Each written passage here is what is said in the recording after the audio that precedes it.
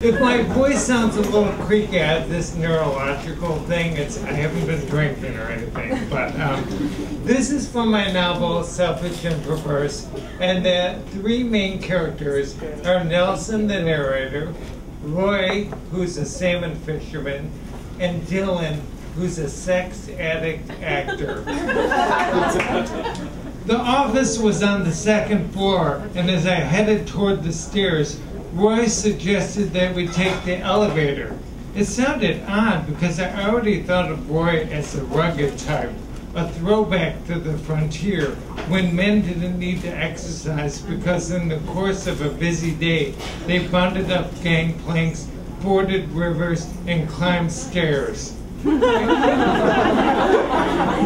the doors closed, Roy flicked a switch to stop the elevator, grabbed my shoulders, and kissed me. I was surprised but tried to act cool and respond with a calm ardor, as if I'd been expecting his kiss for days. I wanted him to think I was a sexy stud and kiss handsome men in elevators all the time, although my beating heart sounded like it was trying to tell him otherwise. My first rational thought was a feeling of elation that I hadn't misinterpreted the signals that he liked me. Our kiss was passionate, a long-term commitment of more than 10 minutes, a sign that he wanted to get to know me better and was beginning the process by exploring the inside of my mouth. My second thought was a feeling of relief that Roy was a good kisser. Kissing a man seemed to tell me everything I needed to know about him. Roy was gentle, passionate, strong, loving, playful, and brushed and flossed regularly. My third thought was the crotch-tingling realization that we were going to have sex, because I discovered that most of the time, at least with gay men, if you make it to first base, you score.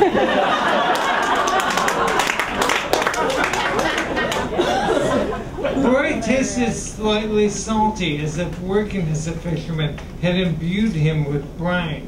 His beard was rougher than it appeared, and I enjoyed the sensation that my head was a match, being struck repeatedly against his face. I briefly wondered whether my breath smelled bad, but I could still taste an extra strong breath mint from a half an hour ago. My worries faded the longer we kissed. It never failed to astound me that someone whom I didn't know, and who didn't know me, could make me so happy merely by pressing his lips against mine. All right, so now they're in Alaska and they're having they're having a sauna. It's fucking hot, Dylan. I don't even think that would get a laugh. It's fucking hot, Dylan declared as he sat down next to me. Let's get it up to 180, Roy said, dipping a coffee can ladle into a barrel of water. He doused the rocks piled around the stove, causing a hissing cloud of steam to rise into the air.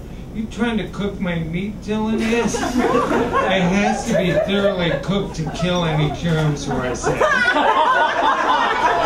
Sounds like you're going to eat me. You're on the menu, I said, while glancing furtively at Dylan's dick before the additional steam obscured the view. Checking out another man's penis was similar to observing a celebrity in a restaurant. It was all right to look, but to be caught staring was uncool. Dylan's stare meat didn't have any more charisma than Roy's or mine. But then again, most penises are like actors. When they're not performing, it's hard to believe they possess any talent whatsoever.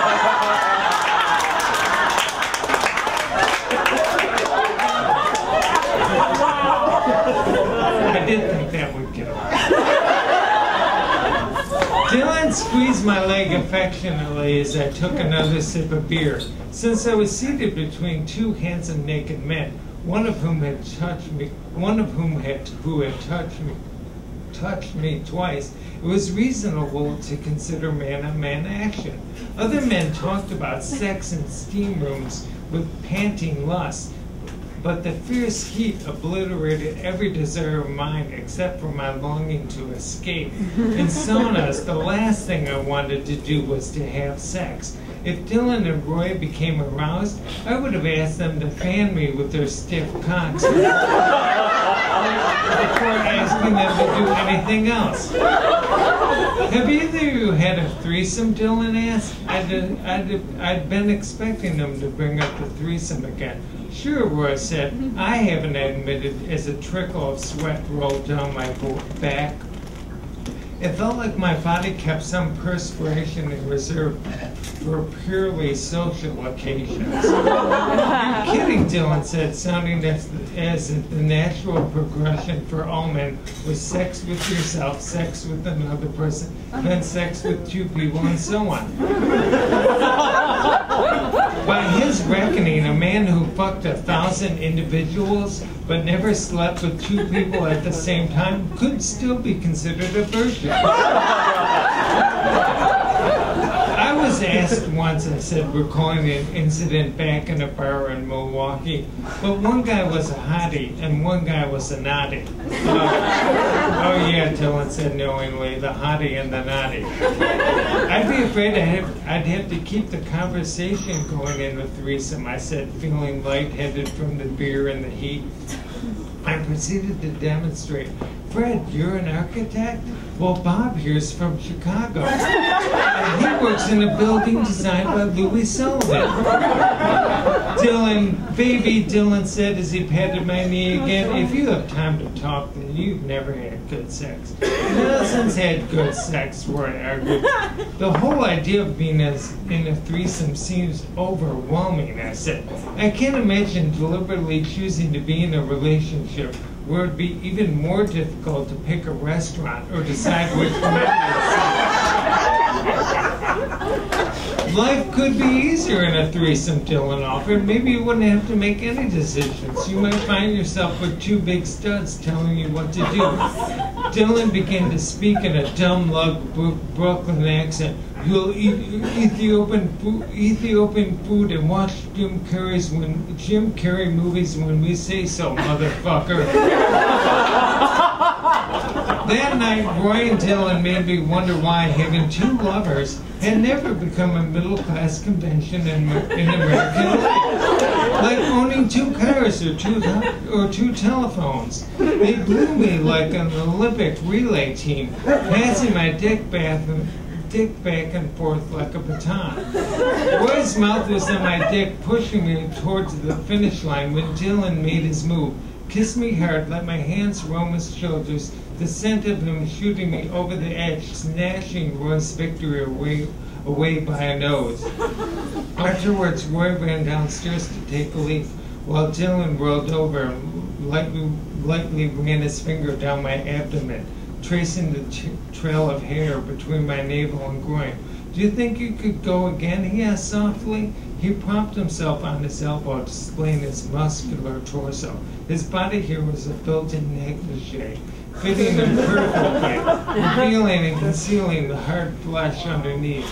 Could you fuck me right now? He said playfully. I'm not sure, I said as his hand toyed with my stiffening cock.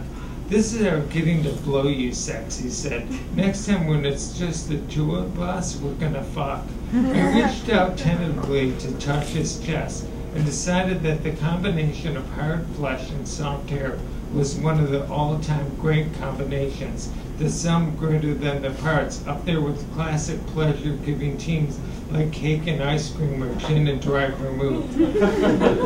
I heard Dylan coming up the stairs and pulled my hand away from Dylan. I heard Roy coming up the stairs and pull my hand away from Dylan's chest with a guilty start. Dylan calmly rolled onto his back seconds before Roy appeared around the corner of the alcove bed, carrying a towel. Dylan and I looked as if we'd been waiting patiently for him, although I hoped Roy wouldn't notice that my dick was stiffer than when he departed. All right, that's it.